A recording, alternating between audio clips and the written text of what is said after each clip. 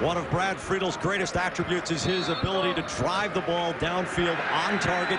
And here, Brian McBride wins a foul for the U.S. about 35 yards from goal. Fernando Couto with his arm on McBride's shoulder.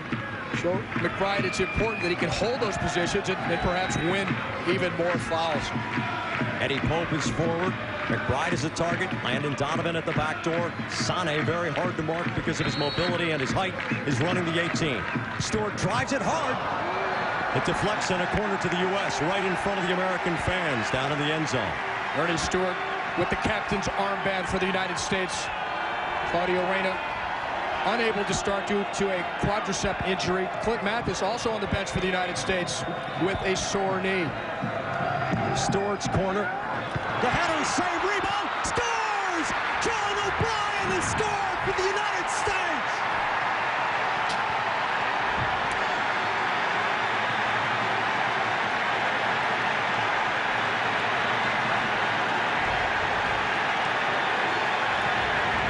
Johnny O for Playa del Rey, California. First it's McBride, a save by Bahia.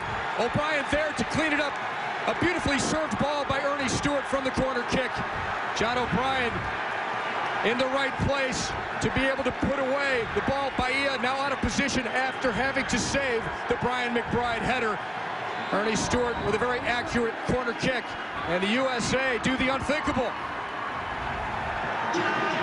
McBride, the classic target man. Stewart with a hard serve. The U.S. has worked intensely during this pre-World Cup camp on set plays, trying to use them to their advantage.